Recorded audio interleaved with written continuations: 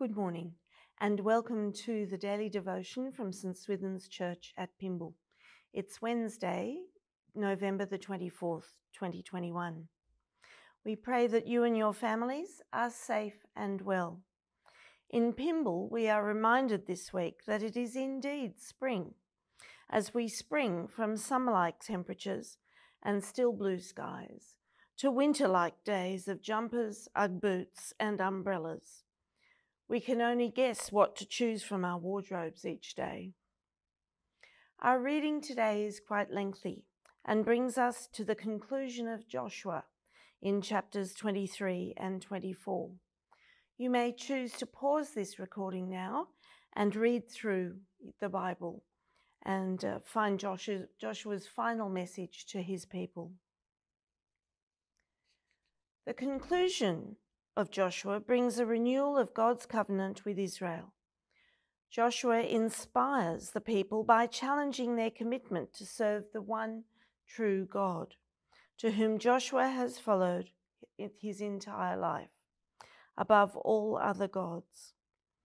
His words are a model of communication as he recounts God's amazing acts on Israel's behalf in Egypt, in the wilderness, and then in the Promised Land. His imploring of his people is triggered by their disbelief and their continued worship of idols and false gods. In today's society, what are the false gods and idols we see others worship? It could be said that last week in Los Angeles we saw the worship of a musician who was seeking the court's separation from a conservatorship under her father. We observed crowds of young and not so young people who had spent years of their lives following this no doubt talented girl, often to the exclusion of many other aspects of their lives, such as faith, education, and family. And though we may admire their dedication, we cannot help but think about their future. What now? They won. The court agreed with them. The fight is over. For Joshua, the fight to eliminate those false gods and idols from the lives of the Israelites was far from over, and he was profoundly worried about the future. A future which may include the separation of Israel from God once again.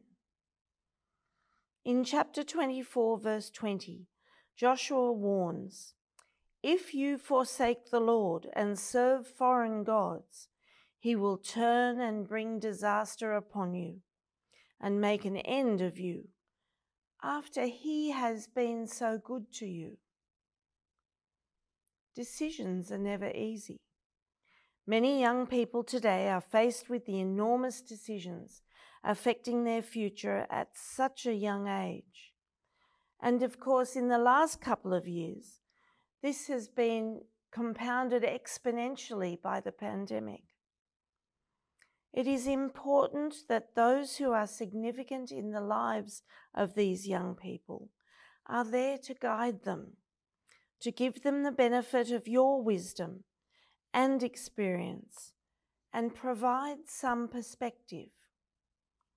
For our HSC students this year, last year and next year, we need to reassure them that the Lord is always watching, listening and guiding them on their life's journey, and an exam is but just a small part of their life's journey, and significant at the time, but quickly usurped by the rest of their lives.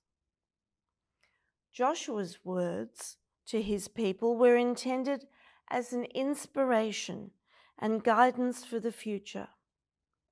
He knew his time on earth was coming to an end, and he knew exactly where he was going when the Lord called him. But like any good and caring father, he was concerned for the future of his children, his nation, if they turned away from the Lord. He had seen enough death and destruction to want to protect future generations from more of the same. But the people said to Joshua, "No, we will serve the Lord." Then Joshua said, "You are witnesses against yourselves that you have chosen to serve the Lord." "Yes, we are witnesses," they replied.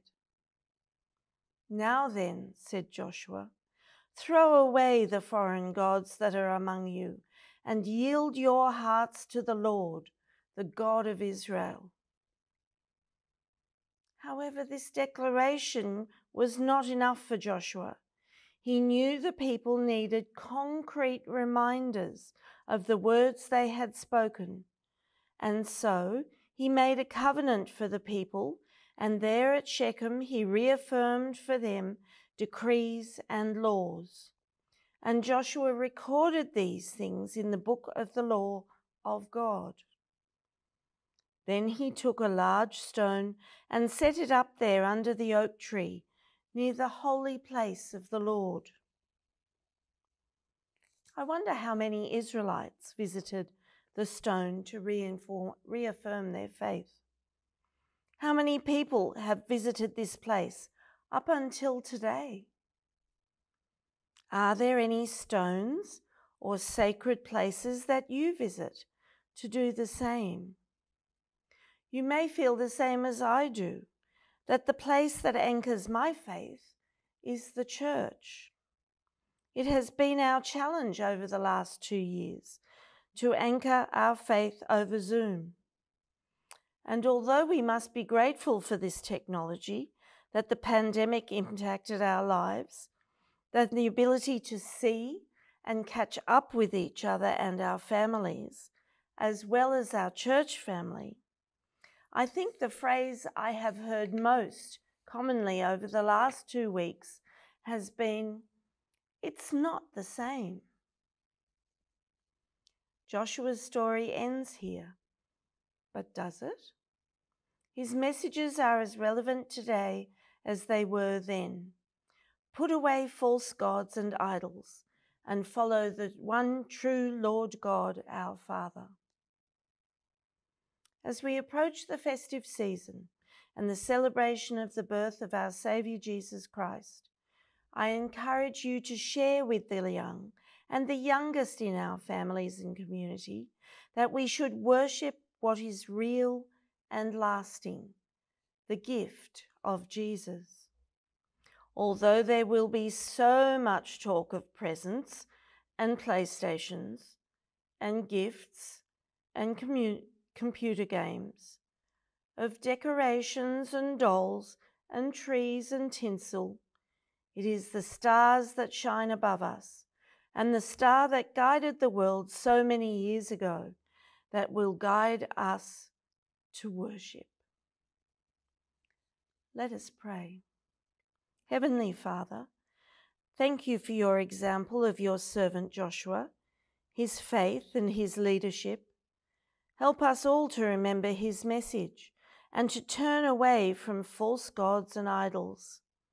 Give us strength, energy, and good health to inspire those with whom we come in contact to follow you and find the peace and joy and reward of a life following your laws.